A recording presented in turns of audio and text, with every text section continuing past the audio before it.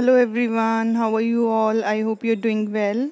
So I welcome you again to your social studies class, and today we'll do question answers of chapter number 3, that is weather and climate.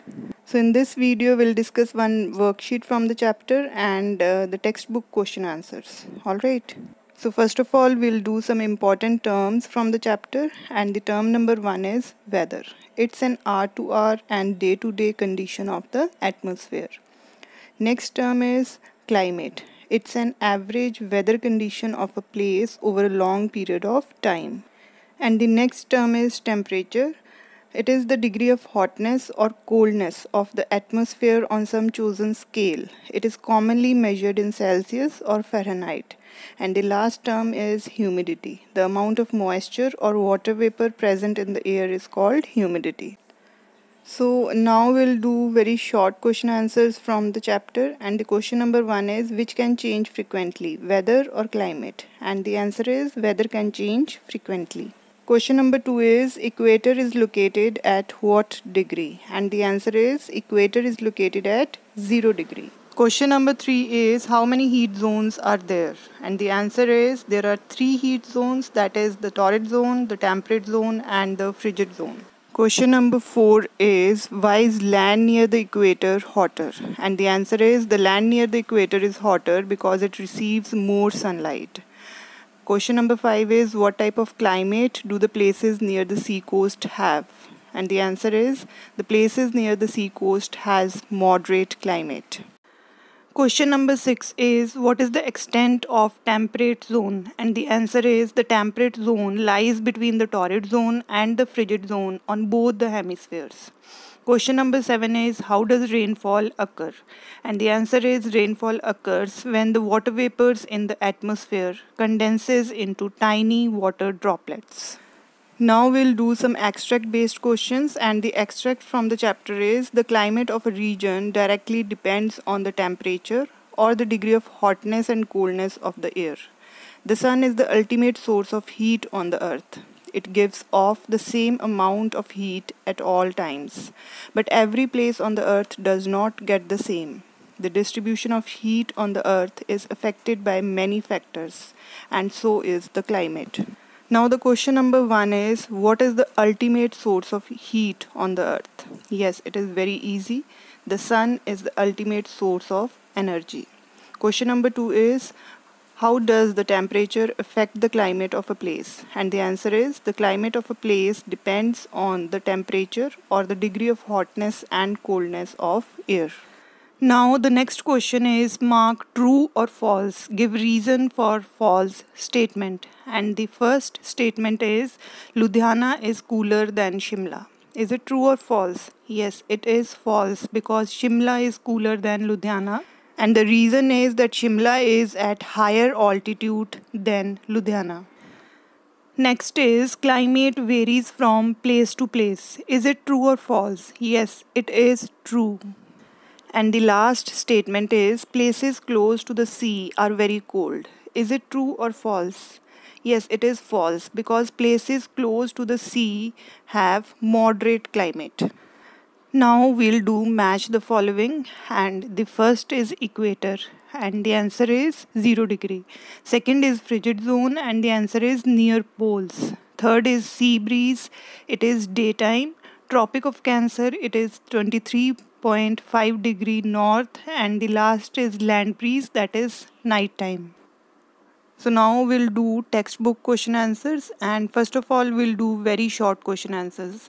And the question number 1 is what is weather? And the answer is weather is an hour to hour and day to day condition of the atmosphere.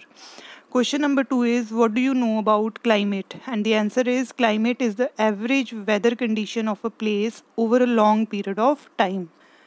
Question number 3 is name the factors affecting the climate of a place. And the answer is the factors affecting the climate of a place are temperature, distance from the equator, height above the sea level, distance from the sea, direction of winds, humidity and rainfall, and ocean currents. Question number 4 is define humidity. And the answer is the amount of moisture or water vapor present in the air is called humidity. Now we'll do short question answers, and the question number 1 is the earth is divided into 3 zones. How? And the answer is on the basis of the heat received, we can divide the earth into 3 zones, that is the torrid zone, the temperate zone and the frigid zone. Question number 2 is ocean currents affect the climate of the coastal areas. Do you agree with this statement? Give reasons to support your answer. And the answer is yes, because oceans have both the warm and cold currents. These currents affect the climate of the areas. Question number 3 is Mumbai has moderate climate whereas Delhi experiences extreme climate. Give reasons for the above given statement. And the answer is Mumbai is located near the sea coast while Delhi is far away from it. Therefore, the places near the sea coast have moderate climate while the places far away from it have extreme climate. Question number 4 is explain how the humidity and rainfall affect the climate of a place. And the answer is the winds blow from the sea or ocean increase the humidity in the air. The amount of rainfall and its annual distribution has a great effect on the climatic conditions. And the distribution is highly uneven, and thus we have great variation in the climatic conditions. Question number 5 is temperature decreases with increasing height. How? And the answer is as you increase your altitude, the air pressure decreases. Therefore, the air temperature also decreases proportionately. The pressure drops with altitude, so warm air near the surface of the earth will rise, and in rising, it will expand and cool. Now the next question is compare the following, that is weather and climate. Weather is an hour-to-hour and day-to-day condition of the atmosphere. Weather can change dramatically, for example, a pleasant breezy weather. Whereas climate is the average weather condition of a place over a long period of time. Climate of a place is fixed for months. For example, summer, rainy and winter. Next one is compare between moderate climate and extreme climate. So the places located near the sea coast have moderate climate. Moderate climate that is neither hot in summer nor cold in winter. For example, Mumbai has moderate climate. Whereas the places far away from the sea coast have extreme climate. Extreme climate that is hot summers and cold winters. For example, Delhi has extreme climate. Now the next one is compare between the frigid zone and the torrid zone. So the frigid zone is the area lying near the poles in both the northern and the southern hemisphere. The zone remains very cold throughout the year, and the frigid zone is also known as polar zone.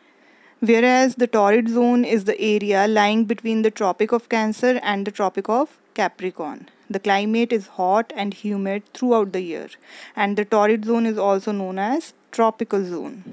Now the next is compare between the sea breeze and the land breeze. So a sea breeze is formed at daytime. Sea breezes are called onshore winds, and sea breezes come from the ocean or other large bodies of water. Whereas a land breeze is formed at night, land breezes are also known as offshore winds, and land breezes come from land. Now the last question is Ludhiana and Shimla lies at the same latitude, but Ludhiana is hotter as compared to Shimla. Why? And the answer is Shimla is located at the height of 2276 meters above the sea level, whereas Ludhiana is only at a height of 250 meters above the sea level. Thus, we find that the temperature decreases with increase in height above the sea level. So these were the question answers of chapter number 3, and this is all for today. So we'll meet once again in a new video with a new topic. Till then, take care, stay home, stay safe. Thank you.